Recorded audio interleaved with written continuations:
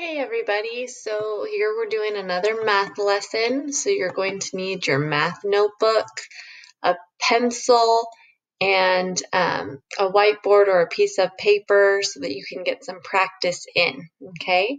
We're going to use the standard algorithm to multiply decimals once again, but this time we're applying it to a different a different type of problem, okay? One where we have to do multiple steps in order to answer questions, okay? But before we do, let's go ahead and review. Let's go ahead and find the product of 4 and 5/10 times 12 thousandths. Go ahead and do this on your whiteboard or a piece of paper. Pause the video. Okay, so hopefully you ended up with 540 10,000ths, also known as 54 thousandths. Again, here we have 1, 2, 3, 4 numbers total behind the decimal point in our problem, and so we'll have 4 numbers, 1, 2, 3, 4 behind the decimal point in our answer. Now remember, that's the same as multiplying by 1,000 and multiplying by 10, dividing by 1,000, dividing by 10. So our goal again for today is to find the products of decimals using the standard algorithm, and more specifically, we're going to work on multi-step problems. Multi-step problems. So your notebook should look like this. Multi-step problems involving decimal multiplication. So this is what you should have on your note page when you're looking at that. Okay, so here's our first problem. Mark bought 4 packs of pencils, 3 erasers, and 1 notebook. Here we have a list of the cost of 1 pack of pencils. So this is the cost for 1 pack of pencils. This is the cost for 1 notebook and the cost for 1 eraser. Must be a really cool eraser for $1.48. Okay, so this is the scenario we're working with. He gave the clerk a $20 bill. How much change should he receive? Sounds like we're going to have to do a lot of work here. So what do you think we'll have to do first? Here I am given 4 packs of pencils, 3 erasers, and 1 notebook. But the cost they gave me was only for 1 of each of those items. So what do you think we're going to need to do? I want you to think about it and say it aloud. It's okay if you're being goofy.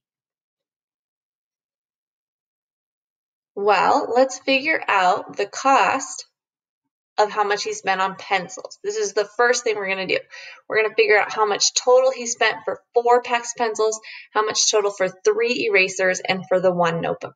So how much did he spend on pencils? Well, this is how much for 1.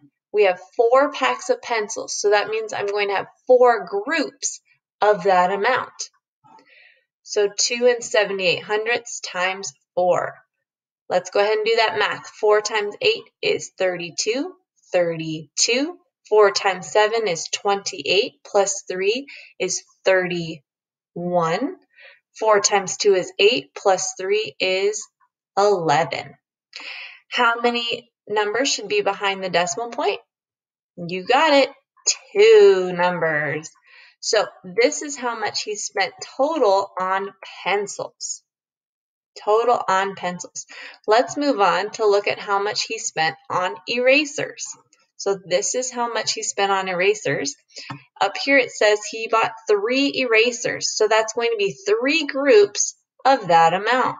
So as a problem, that's going to be 1 4800 times 3. Let's go ahead and do that math. 3 times 8 is 24. 3 times 4 is 12. Plus 2 is 14. 3 times 1 is 3, plus that 1 is 4. How many numbers should be behind my decimal point? You got it. We should have 2 numbers behind my decimal point. $4.44, or 4 44/100 is how much he spent for the 3 erasers. Okay. Last one we're going to work on. How much did he spend on the notebook? Well, it says 1 notebook, so I'm going to have one group of this. I already know 1 times anything is just going to give me that number, so I'm going to just go ahead and write $3.79, or 3 79/100. Okay, so we did all this work. Now what do we do with it? Are these my answers? Do I have 3 separate answers? No. Here's the question that went with this problem. He gave the clerk a $20 bill. How much change should he receive? Well, you could go about doing this in a couple of different ways. The first way that I'm going to have you copy into your notebook is to add all 3 of those values together. $11.12, $4.44, $3.79. So let's go ahead and add. 2 plus 4 is 6, plus 9 is 15. 1 plus 1 is 2, plus 4 is 6, plus 7 is 13. 1 plus 1 is 2, plus 4 is 6, plus 3 is 9. And 1 plus nothing is 1. Okay, so again, is this how much change he's going to receive? No. That'd be cool if he got that much money back, but that's not happening. He gave the clerk $20. This is how much all of his items cost. So now we're going to take that and subtract. In order for us to subtract, again, we line up that decimal point, make sure each digit has a number above it. That way, when we subtract, it's a lot easier. Always start with the biggest value when you subtract. We're going to have to borrow, since we have all these zeros. That 2 became a 1. That 0 becomes a 10, but we're going to borrow again, which becomes a 9. Gave to this one. Regrouping or borrowing, same thing. We're going to regroup that 10 into a 9 and give 10 here. So 10 minus 5 is 5. 9 minus 3 is 6.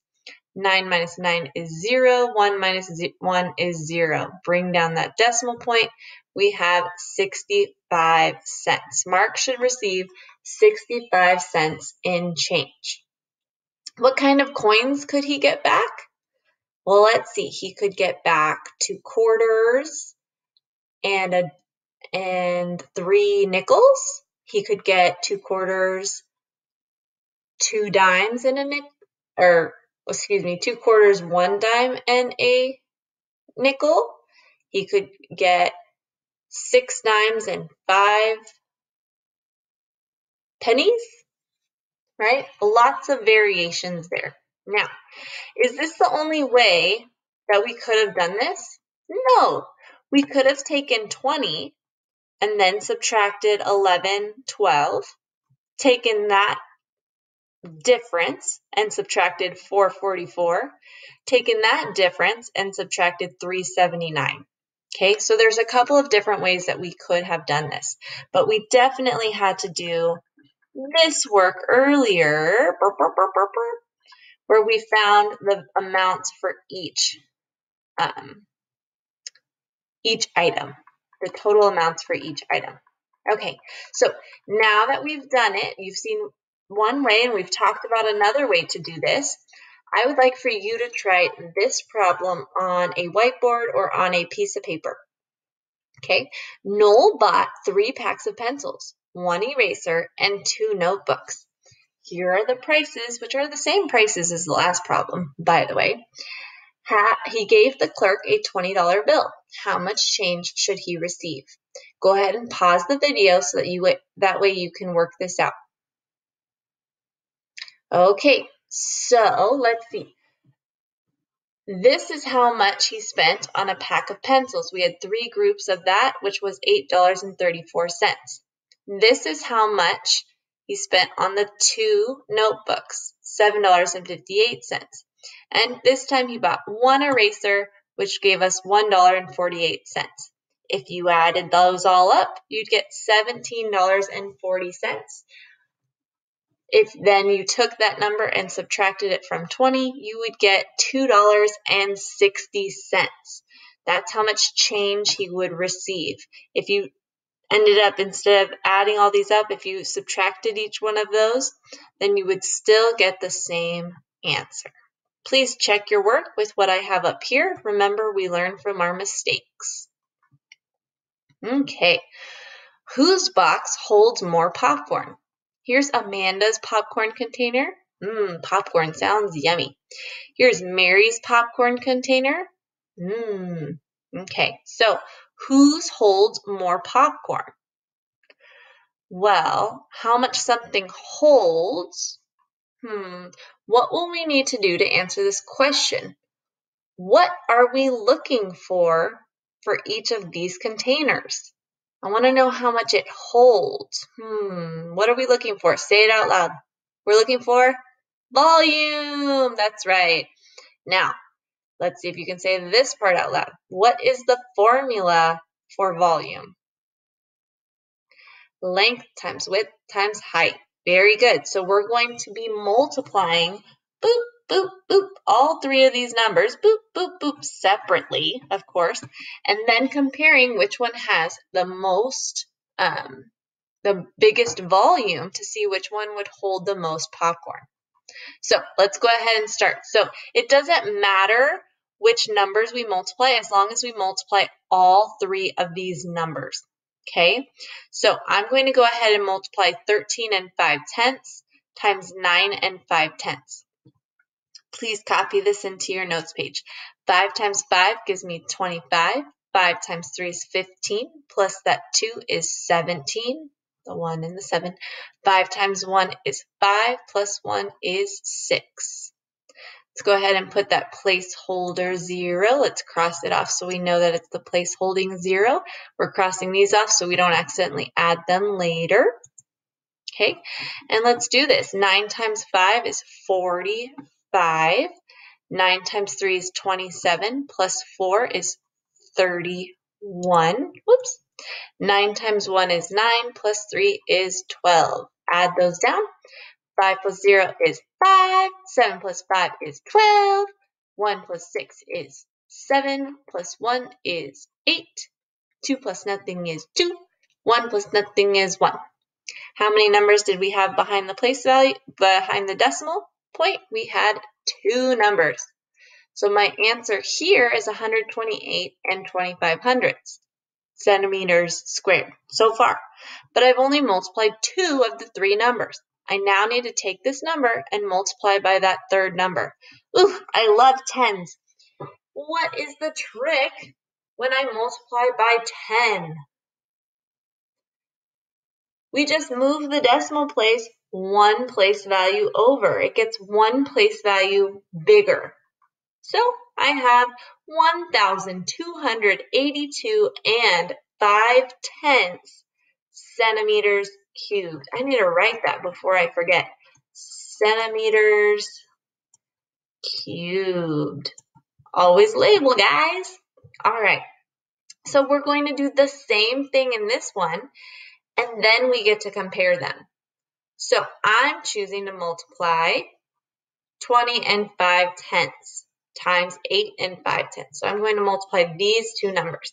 Then what I get for my answer, I'm going to multiply by the third number. So here we go. 5 times 5 gives me 25.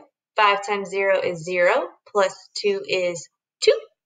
5 times 2 is 10. Let's put our placeholder 0, cross it out so you know that it's the placeholder 0. Cross this 2 out so you don't accidentally add it later. 8 times 5 is 40.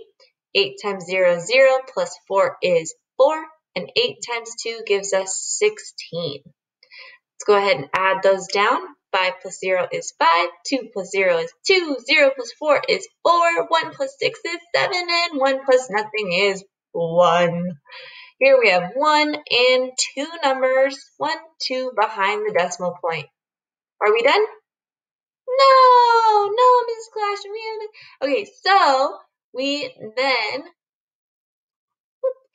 need to multiply by this third number. 174 and 25/100 times 8. 8 times 5 gives me 40. 2 times 8 gives me 16, plus 4 gives me 20. 8 times 4 is 32, plus 2 is 34. 8 times 7 is 56, plus 3 is 59. 8 times 1 is 8, plus 5 is 13. We have 2 numbers total in our problem behind the decimal point, so we're going to have 2 numbers total behind our decimal point in our answer. Oh, oops, gave it away there. Uh-oh. Which box holds more popcorn? Would it be Amanda's popcorn container or Mary's popcorn container? Well, the answer here is Mary's popcorn container. Mary's box can hold more popcorn. That's the true answer to this question. Because this number is greater than this. Let's start at the biggest place value. So we have 1,000 here, 1,000 here. So that doesn't help us. Then we go to the hundreds place value. We have 2 and we have 3. That 3 tells me this is the bigger container. Okay, lots of steps I know. I'm going to go ahead and write what we multiplied here in this problem. So here we multiplied, let's change that. We multiplied 13 and 5/10 times 9 and 5/10 times 10. And in this problem, we multiplied 20 and 5/10 times 8 and 5/10 times 8. Okay, so we did use our volume formula. We multiplied the 2 numbers first, found that answer, and then multiplied by the 3rd number so that we could compare. I know it's a lot of steps, but this is stuff you guys know how to do. You know how to multiply decimals. You know how to find the volume of rectangular prisms, and you also know how to compare decimals. So 3 things that we're doing here, combining them that you've already learned how to do. Okay, here's a very similar problem. This time we have Jeff's popcorn container and George's popcorn container. Whose box holds more popcorn? Go ahead and pause the video so that way you can check your work, or so that you have time to do your work. Okay, so lots of work here. So we multiplied on this one 19 and 5/10 times 10 and 5/10 and got 204 and 75 hundredths. Then we took that and multiplied by the 3rd number, getting 2,047 and 5/10 centimeters cubed. This one we multiplied 30 and 5/10 centimeters times 8 and 5/10 centimeters and got 259 and 25 hundredths. That number then multiplied by the 3rd, which gave us 2,074 centimeters cubed. This one, we couldn't look at the thousandths. We couldn't look at the hundredths. We instead had to look at the tens to tell us which one was greater. And George's popcorn box held more popcorn. Okay, so George's box holds more popcorn is the answer to our question. Okay, so what is the rule when we multiply decimals? When we multiply decimals, what? When we multiply decimals, however many numbers are behind the decimal in my problem, that's how many numbers are behind the decimal in my answer. Okay, I'd like for you, last problem that we're going to work on together, okay, find the product of 2 3/10 times 1/10 times 2 hundredths. Pause the video so you have time to work it out. Okay, so 2 3/10 times 1/10 will give you 23 hundredths. 23 hundredths times 2 hundredths gives you 46 10,000ths. 46 10,000ths. All right, guys, you've been great. Thank you for watching this video. I really do appreciate it. If you have any questions, please make sure to ask your teacher.